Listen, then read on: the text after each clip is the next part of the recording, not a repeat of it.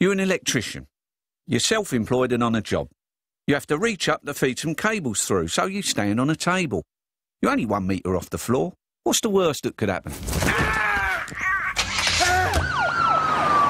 Hi, I'm Dr. Marsden.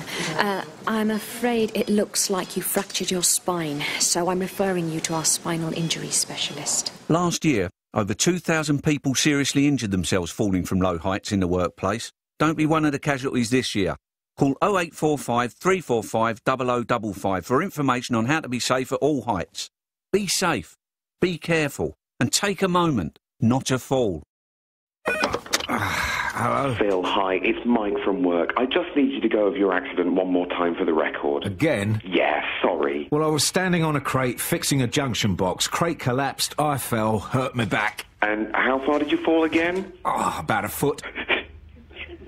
Sorry, how many feet? 1.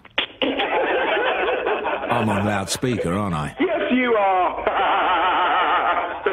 Pain's not all you feel when you fall from a low height. Every month, over 170 people discover that even a low height can be a high risk. For useful safety information, visit hse.gov.uk/falls. Take a moment, not a fall. Hello, Jack. Hi. Heard you're off work. What happened? I took a really nasty fall.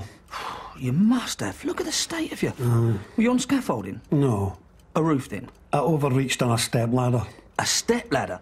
How far did you fall? There's nothing wrong. What? Well, there's nothing wrong.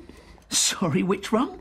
The second. That's funny. All right, shut up. Pain's not all you feel when you fall from a low height. Every month, over 170 people discover that even a low height can be a high risk. For useful safety information, visit hse.gov.uk/falls. Take a moment, not a fall.